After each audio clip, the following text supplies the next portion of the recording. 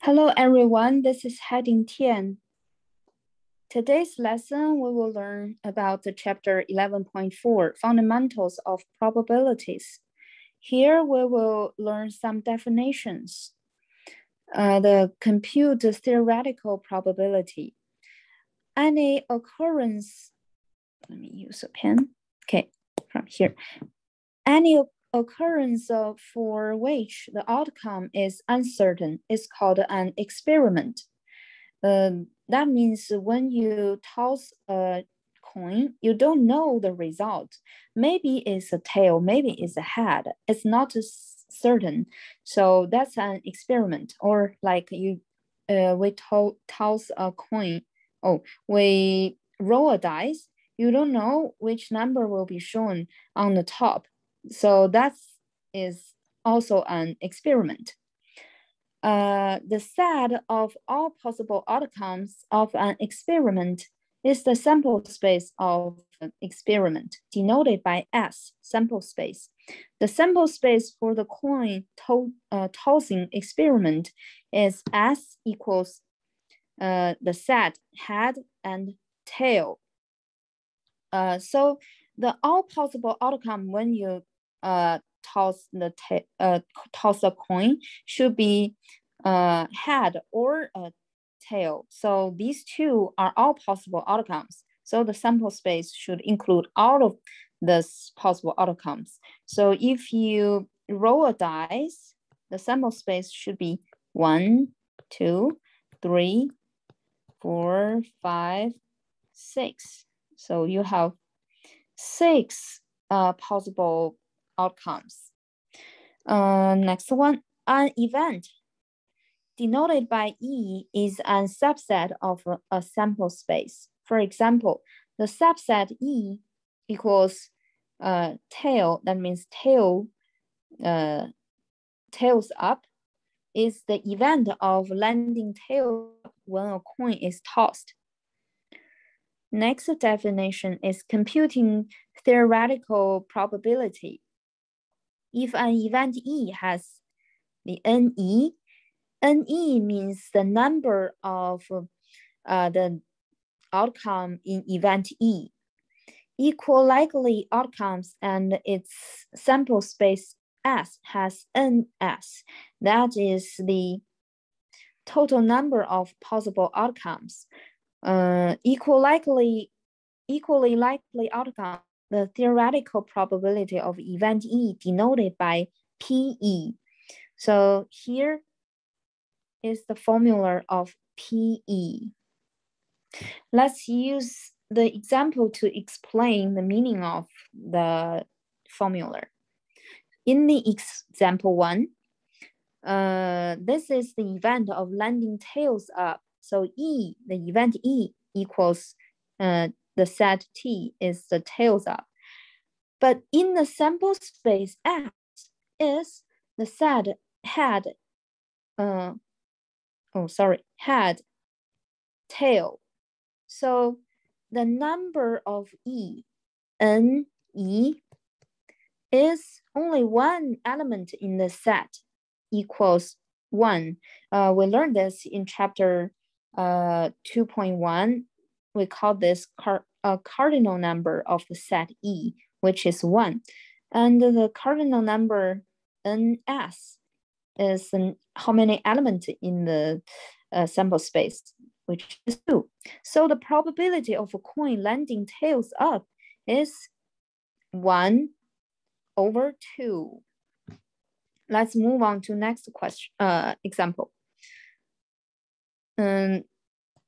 Example 2, the sample space of dice rolling. The sample space I mentioned about could be 1, 2, 3, 4, 5, 6. I list all the possible outcomes here. And the cardinal number or the number of the element in the sample space is 6. So you just count how many elements in the sample space. And next one, example 3, a dice is rolled twice. A dice is rolled once. Find the probability of rolling. First one, A, is a 3. So first, I need to find the sample space. S could be 1, 2, 3, 4, 5, and 6. And the number of S is 6. 3. If you roll the dice and you get the result 3, so the E of 3, roll a 3, which means the N of this is 1, because you just can roll once and you can get only one result, which is 3. I can get only the number of the outcomes in event E is 1. So we get 1/6, which is here, 1/6. The next one, number B, an even number. So the sample space should keep the same. I already listed them, 6 numbers there. So an even number, the even number could be 2, 4, or 6. So the event of even number, the number of this outcome could be 3, because the set of E is 2, 4, 6. So the number of outcomes in event E is 3. So 3 divided by 6 is 1/2. That's half. Number D, a number less than 10. So the E is the number of outcomes. Could be 1, 2, 3, 4. These are comma. 5, 6. These numbers are all less than 10, and they are equal to the sample space, 1, 2, 3, 4, 5, 6. So the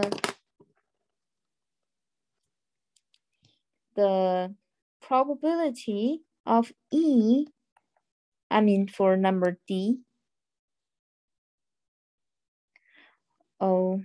I make a mess here. I need more space here. Okay, let's work on number D, and later we talk about number C. Okay, so is a number less than 10, which is 6, because we have 6 elements in the event E, and then also have 6 numbers in the sample space. So we got E. Let's work on number C. I'm sorry, I make mess here. A number less than 5. A number less than 5. So the E could be 1, 2, 3, 4. And the sample space is still 1, 2, 3, 4, 5, 6. So the PE equals the cardinal number of the E, which is 4/6 equals 2/3. This is number C. And then the last one is number E, a number greater than 6. So can you find the event that you roll a dice and get a number greater than 6? I can't make it because the largest number is 6. No number can greater than 6 on a dice. So I should say 5. The cardinal number of E is 0 because it's an empty set. So if 0, the PE, the probability of E is 0/6, which is 0. So this is a way to find the answer of example 3. It's a little bit messy here. So you can read my notes here or watch the video and pause the video. Okay, let's move on. Okay. These are three very important sentences. The first one is, if an event is certain to occur, its probability is 1. For example, I think we have an example here because we got the result possibility equals 1 here. That is rolling a number less than 10. If you roll a dice and you got a result less than 10, that's certainly because all the number on the dice are less than 10. So you always can get, you can make sure the dice can roll a number less than 10. So the probability for event certain to occur, the probability is 1. Second sentence, if an event can't occur, its probability is 0, just like we talked about on number E. If you're rolling a number greater than 6, so no number can greater than on the dice. So the event, the probability of this event is 0. The last sentence, the sum of probabilities of all possible outcomes in an experiment is 1. Let's move on to number 4. Example number 4, a fair coin is tossed 2 times in session. The set of equally likely outcomes is this. So that means the question already gave you the sample space. This is a sample space. HH means first time is head, second time is head. HT means first is head, second is tail. TH, tail, head. TT, tail, tail.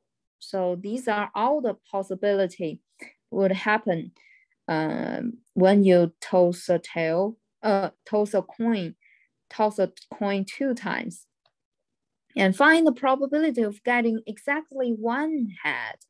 If in the event part only get 1 head, that is HT or TH. Otherwise, you have 2 head and no head. So the number of E is 2.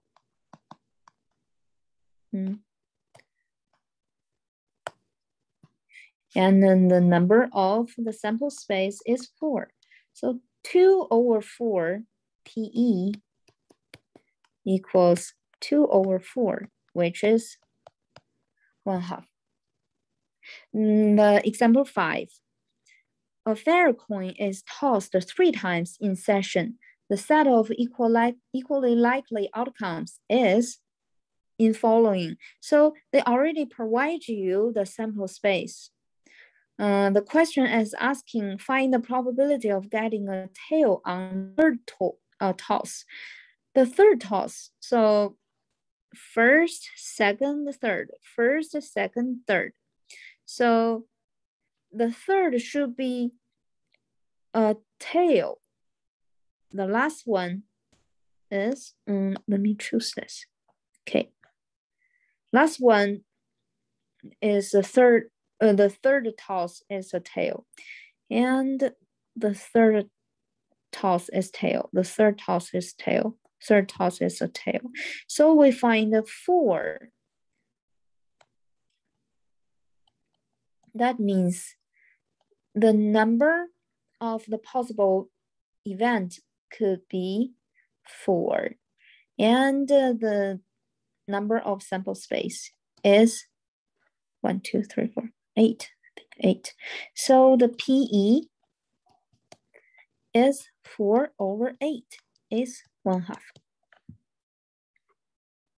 Okay, let's move on to next example. You select a family with 4 children. If M represents a male child, M is male child, and F is a female child, the set of equally likely outcomes for the children's gender is O. They provide you the sample space. Totally, the sample space, number of the sample space is 16. The question is find the probability of selecting a family with exactly 4 male children. 4 male children means first one male, second one male, third one male, and last one is male. So you can only find it here. So the number of this event equals 1 because only 1 in the set E. So the PE equals 1/16. Let's move on to next part. Oh, this is very important. Remember this 42 card deck. These are 42 cards and 13 hearts and 13 clubs, 13 diamonds, 13 spades, and also you have 4 jacks and 4 queens and 4 kings. When you memorize all of these, it's very helpful when you solve the problems. Okay, let's see what's the question asking us. You are dealt 1 card from standard 52 card deck. Find the probability of being dealt. The first one is being dealt a king from 52. So 52 cards are different. So the N of S, which means the all the possible events, all the possible outcomes, which is 52. So when you were dealt a card from 52, you have 52 possible outcomes. And if you are dealt a king, so the E is a king. What's the meaning of a king? That means a king could be a heart of king, a clubs of king, a diamond of king, a spades of king. So you have 4 possibility. You have 4 outcomes. So actually, I better to said the heart king, or the just draw something. A hearts king and the clubs king and diamond king and the spades king here. I just use circle to represent my words. So the E, the number of E is 4. So the possibility of the event E equals 4/52, which is 1/13. The number B, a heart. So a heart, how many hearts? We have 13 hearts. So the E, I don't need to list all of these 13, but I know the number of E is 13. The number of S is 52. So the PE for number B, question number B, is 13/52 is 1/4. And next one, C, the king of hearts. So the king of hearts, we have only one, the king of hearts. So the number of E equals 1. the E can be listed like King of Hearts. Oh, okay. So the probability of the E equals the number of E, which is 1, over the cardinal of the sample space, which is 52. Okay, that's about this question. You can read the details on my PDF. Okay, let's move on to the next part, the compute the empirical probability. The theoretical probability is based on the set of equally likely outcomes and the numbers of elements in the set. By contrast, the empirical probability applies to situations in which we observed how frequently an event occurs. We use the following formula to compute the empirical probability of an event. So this probability based on the observation. Oh. Here is the formula of the empirical probability of event E equals observed number of times E occurs divided by total number of observed occurrences. So we use examples to see. The example 8. So, okay.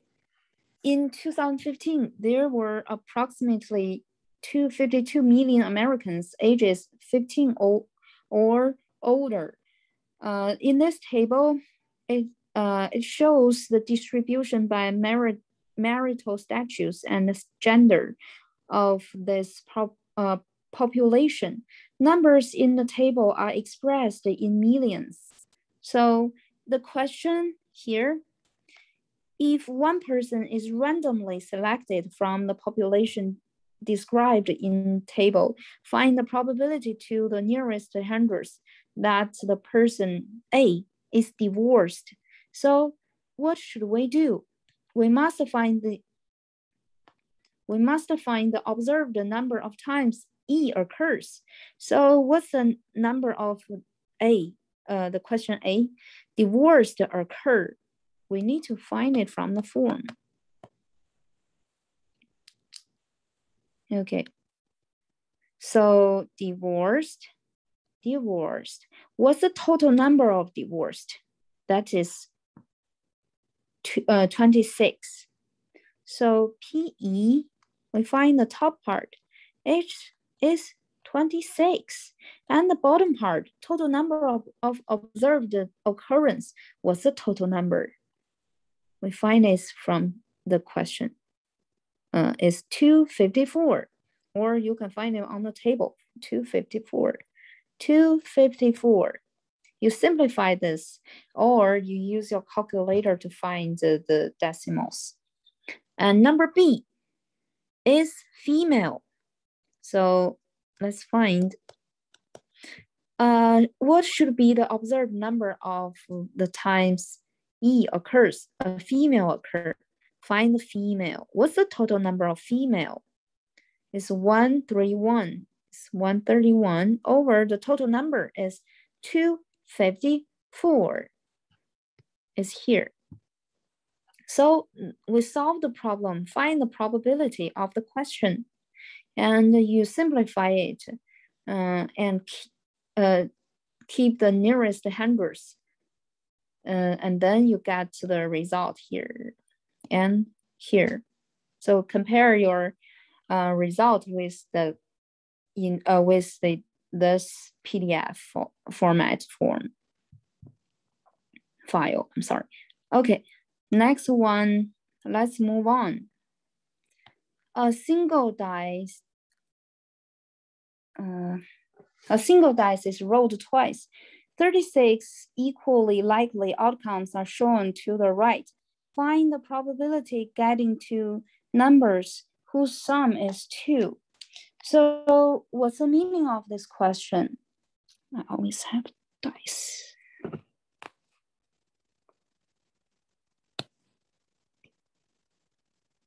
D-I-C-E. Okay. All right. Let me explain this picture. You see here, you have to roll twice the dice. The first time you could roll a 1 or a 2 or 3 or 4 or 5 or 6. So the least 6 event or outcomes here. And the second roll, you could roll a 1 or 2 or 3 or 4 or 5 or 6. This is your second roll. This one here shows you if you roll a 1 first and then 1 second. So this is the first time you roll the number. And this one is second time you roll number. For example, here, the first time I roll a 3 and the second time I roll a 4. Right now, maybe you understand the meaning of all of these the graphs here. So the question is asking you find the probability of getting two numbers whose sum is 2. We need to identify what is our E and what is our sample space. So the E is whose sum is 2. So two numbers sum is 2. We only have one outcomes here. So the number of this E equals 1 because we have only one outcome. And what's the sample space? Okay. What's the sample space number? Which is 36 because we have 36 equally likely outcomes. So it's shown in the picture. So first one is 1 and the sample space cardinal number is 36. So you use 1 over 36, 1 over 36. That's the first question. Second one, find the probability of getting two even numbers. Two even numbers. So first should be even. Could be 2, could be 2, could be 4, could be 6. And the second number must also be even. So 2, 4, or 6. So I can find them here. Could be 2, 2, could be 2, 4, could be 2, 6. And first must be even. So 4, 2, 4, 4, 4, 6. So 6, 2, 6, 4, 6. How many of them? So 9. The second one, the E, N of E equals 9. And sample space keep the same, 36. So the PE for the second question is E over 36, which is 1 over 4. Okay. Next question, the last one. Last one is not very close to the materials we are learning, but you have this kind of question in your assignment. So let's read it. How many different arrangement, that's about permutation or the fundamental counting principles. How many different arrangement of 3 letters can be formed if the first letter must be W or K? Repeats of letters are allowed.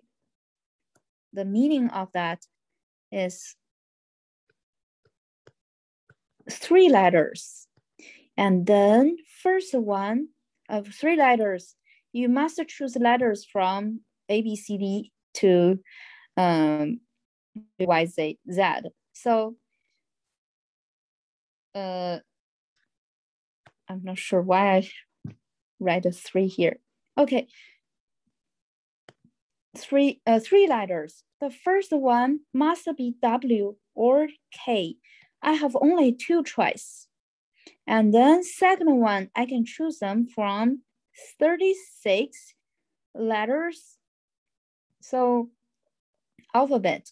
So I have 26. Did I say 36? I'm too tired. Okay, 26 choice. And then last one, you also have 26 choice because it says repeats of letters are allowed.